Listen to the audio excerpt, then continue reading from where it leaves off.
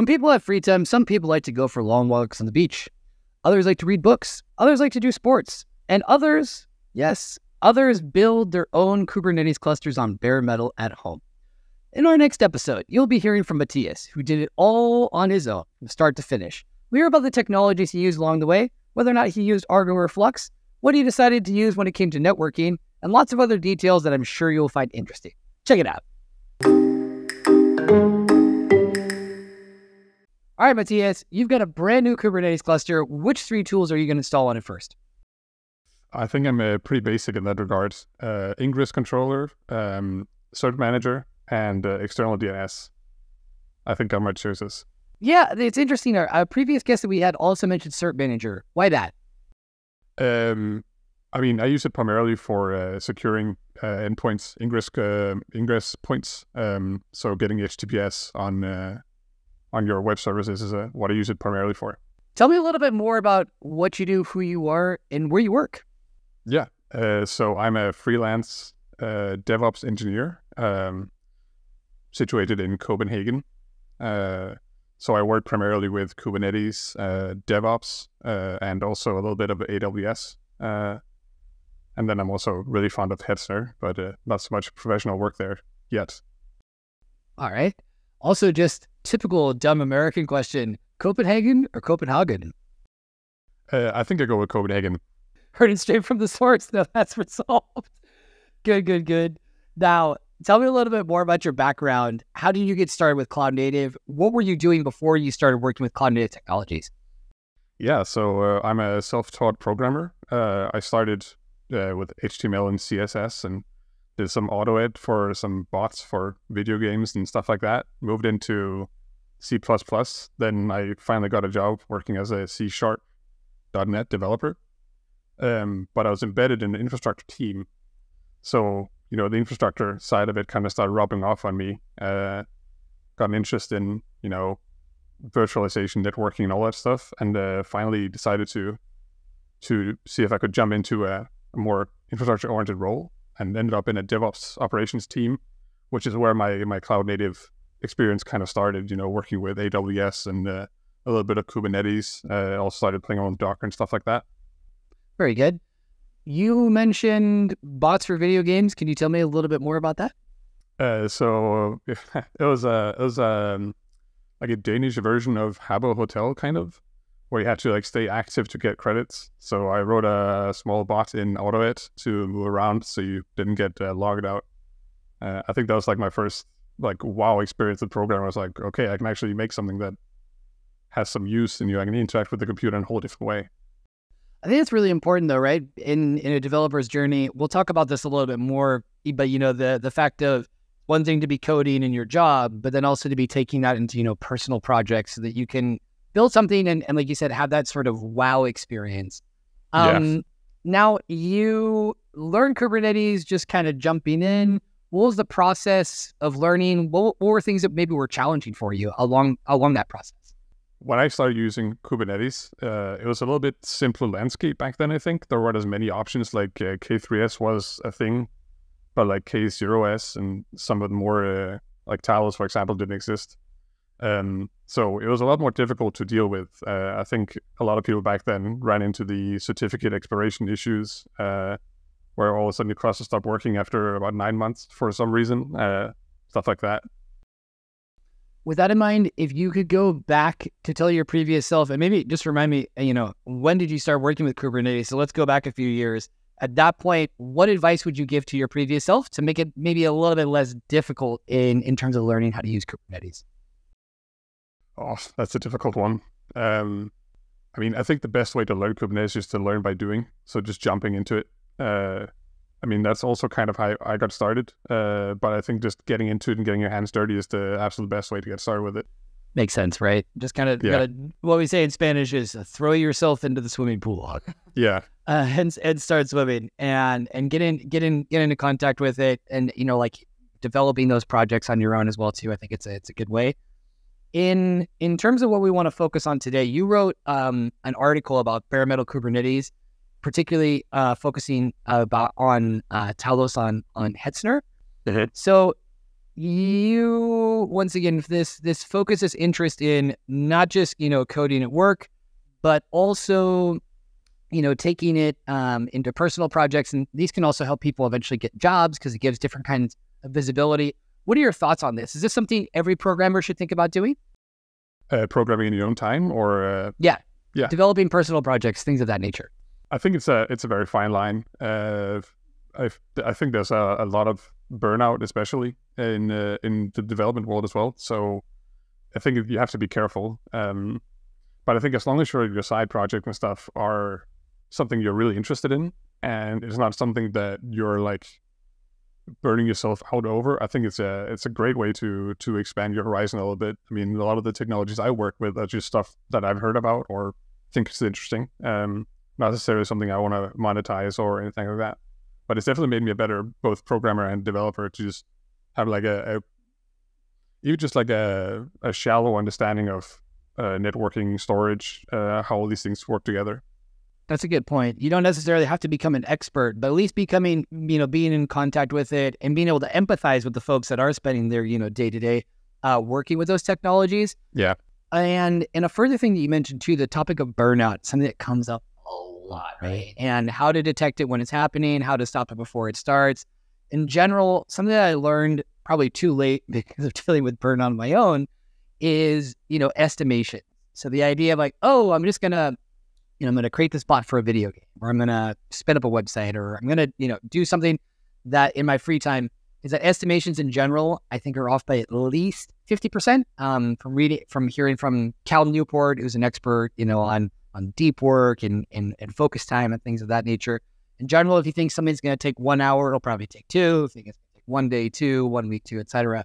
So keeping that in mind when doing stuff and being kind to yourself and trying to be as realistic as possible, I think is an important thing to keep in mind, so that things that are being done for fun stay fun and don't become a burden and something that builds up resentment.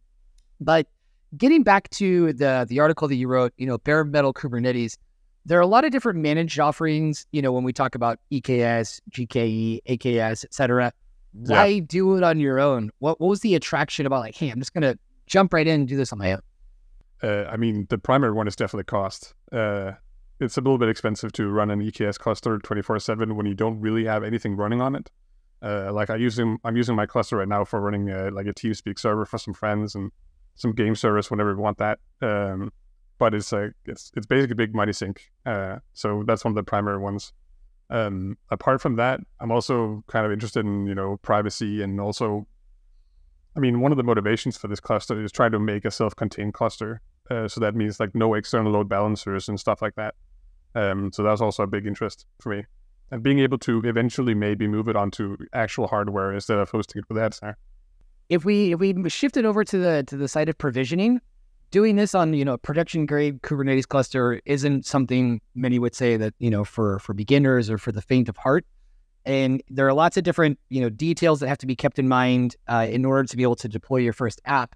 How did you divide up the work so that it didn't become so overwhelming and, as you said previously, run into a feeling of burnout? Yeah, I mean, it was difficult. I've worked with a lot of the technologies before, and I've also rebuilt this cluster a number of times before. So I had a lot of, background knowledge and ideas. So I was able to, lay it out somewhat. But I mean, one of the biggest problems was figure out the dependencies. So for example, you need to have, Flux for one to get, to configure things and have a really good overview of what you've actually deployed. But something like persistent storage is really important for a lot of applications, like for example, Harbor. But that also has some dependencies. So trying to like figure out which things depend on which, and then trying to lay it out in that order is the difficult part. And it is also something that I failed at because of the first incident, which is also part of the blog series, where basically the whole cluster stops working because Harbor is trying to reach the persistent storage. But the persistent storage failed because I was rebooting nodes, and the nodes can't get booted because they can't reach Harbor to get the images they need. So the whole thing just kind of falls apart. So that's one of the hard parts. One of the hard parts for sure. And with that in mind, what should come first? If you got to start with one thing, what's your recommendation? First go with this, then that, then what comes next? Yeah, I think Flux or any kind of a CD product is a good place to start. Mainly because I believe that discipline is great, develop a discipline, but it's also like one of the most unreliable ways of actually keeping track of what you're doing and making sure that you have some sense of what's going on. So deploying Flux as one of the first things, and then making sure that pretty much everything I did was through this Git repository, was one of the ways to make sure that I actually had like a clean cluster, and I had a really good idea and history of what I was actually doing with it. Because in the past, you try and experiment for something, and you work really hard on it for a week and a half, and then you lose interest or something comes up and you forget all about it. And the next time you need your cluster, you try and install something and it just doesn't work because you were halfway through replacing the CNI or mucking about with something else. And speaking of mucking about with something else, I just wanted to ask, no, but it's with so many different steps in the different, technological choices you're making, how do you go about it? You say, okay, standard practice, I'm going to try Flux. I'm also going to try 2 or 3 alternatives.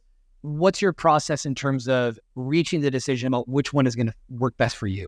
Yeah. So having rebuilt this cluster a number of times, I've played with a lot of both the technologies that I'm using, but also some of the competitors like Argo CD, for example. So a lot of it is just prior experience, trying it out. What are the pain points? Which ones can I live with? Which ones can't I? And then just investigating the alternatives. You did settle on Talos eventually, as one of the choices that you made. Yeah. Can you tell us really quickly what is Talos and why did you decide to go for it? What were the pain points that you were willing to deal with and accept that you didn't really find in other competitors? Yeah. So Talos is basically a fully, full self-contained Kubernetes operating system, kind of like flat car Linux, which is something I've also investigated earlier but haven't had a chance to work with. So I really like the idea of having this. The whole thing is basically, the whole machine is managed through a single YAML document. And you can say what you want about YAML, but it's nice to have you know everything about the cluster or about the single machine from this one document. And I think that's a great way to get a feeling for the whole setup without having to dive into, how is this thing configured? I mean, like I say in the blog series, they make a lot of decisions for you, but as long as you're okay with these decisions, then I think it's a great choice. And in terms of any downsides, major downsides that our listeners should keep in mind if they were to decide to use Talos, what are some things that perhaps, there are always going to be trade-offs? What are things that you think would be important to think about there? I mean, I ran into a very real one. I was experimenting with a new part of the series, and I wanted to see if I could set up some virtual machine hosting using KubeVirt. But getting networking, working with KubeVirt kind of required something called KubeOVN or a similar product, which uses OpenSwitch to do the routing between the virtual machines. But trying to deploy KubeOVN was actually really difficult because it wasn't really designed for this immutable storage solution that Talos works with. So that was something I had to actually walk back and just drop that project, at least for now. You've mentioned, one of the things that came up earlier was, storage. And it's something that, having spent a lot of time talking to people in the database space and the storage space, we know it's something that's tricky and can involve a lot of complexities. Something that also involves a fair amount of complexity would be networking. And you've settled on Cilium as your CNI of choice. Yes. What led you to that decision? I mean, I've used a lot of other ones in the past, like Flannel and stuff like that. I think the performance claims, I haven't actually benchmarked any of this, but I mean, the performance claims and using eBPF makes a lot of sense to me for faster routing. I also didn't need anything super advanced, so Cilium also works well there. And then I also have a really good use case for it with the Cilium cluster-wide network policies for securing the nodes, since I didn't have one of those things that you would have if you go with a provider like Azure or AWS, where you have the firewall in front or the load balancer. Not having that meant that I had to find another way to secure my nodes, and the Cilium cluster-wide network policies was great for that. And in terms of, you mentioned the fact of about a firewall, and it's also interesting too because of having spoken to been at CiliumCon in Amsterdam and hearing about other folks that are end users of Cilium. a lot of it seems to be that there's a initial understanding of Cilium being very much focused on networking. But then another part of it, as you rightfully mentioned, is, the part about security, and securing the nodes. Did you use a regular firewall to do so? And on top of that, could you go into a little bit more detail about Cilium network policies and policy audit mode? Yeah. So I've locked myself out of clusters at least a couple of times in the past, and the servers, configuring the firewall, and you accidentally cut off your own SSH access and then you just kind of lost. So that was one of those things I was trying to avoid this time around. So basically what I'm doing is I'm using the Hetzner firewall for securing the Talos and the Kubernetes endpoints, which is just hard-coded to whitelist only my IP, basically. And then I'm using the cluster policies for everything else. Policy audit mode is really useful for debugging these things, but at least for the nodes, which are servers that are exposed to the internet, there's a lot of traffic. So if you're enabling the audit mode, so you can go through and check that everything makes sense, there's a lot of data there. So making sure that you don't do something wrong is a little difficult. Also, the way Cilium handles these firewall policies is at least by default, is that they don't enforce any rules unless there are rules. So it's basically allow all, except if you have policies enabled. So I've also previously used these cluster-wide network policies, but applied them in the wrong order, which also locked me out of the cluster, which is why I'm using just a single policy this time around. So at this point now, you've got a bare-bone cluster that could accept deployments. What was your next move? Well, I mean, the ingress and the external DNS and the server manager is a great place to start, because then you can start getting access to web UIs and stuff like that. And I know we touched on it previously, but I want to dig into this a little bit more because we love a little bit of controversy.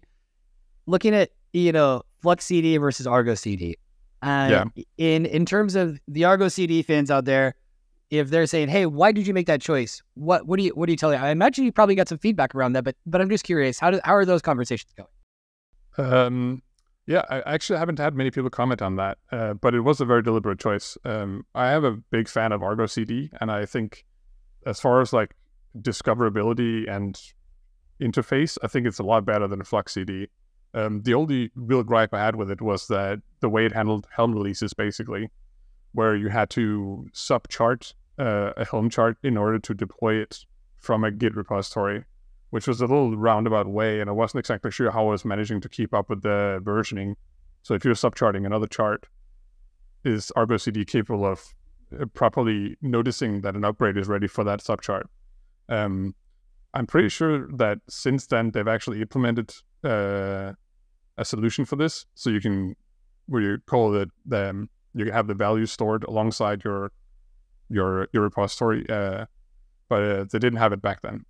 With having Flux set up, you go ahead and configure the rest of the cluster. Is that correct?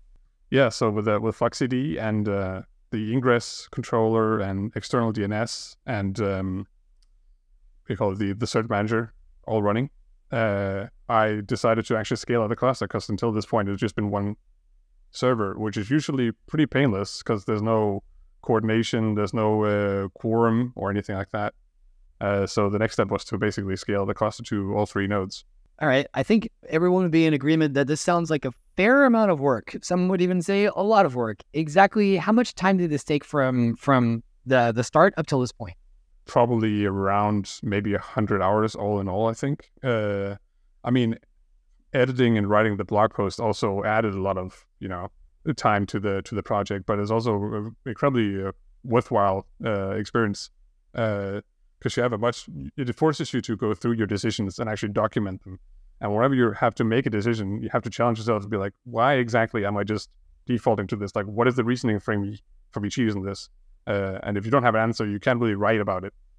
So it was a very rewarding experience.